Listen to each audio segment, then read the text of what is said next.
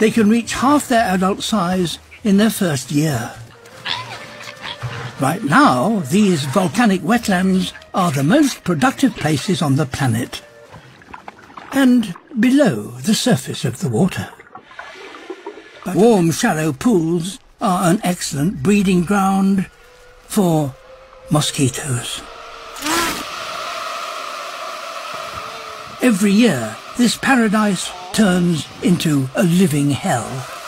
Hadrosaurs have surprisingly thin skin, and so have little defence against blood-sucking insects. Constant irritation makes it hard to feed, and they become dangerously weakened. And babies can lose blood in life-threatening quantities.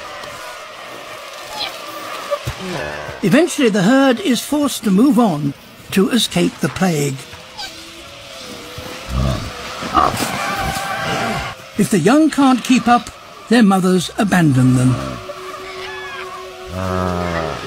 As they go higher, stronger winds bring some relief, but only for those able to walk that far. Of the hundreds of hadrosaur babies born, only 1 in 10 survive their first year. But those that do have a good chance of reaching adulthood.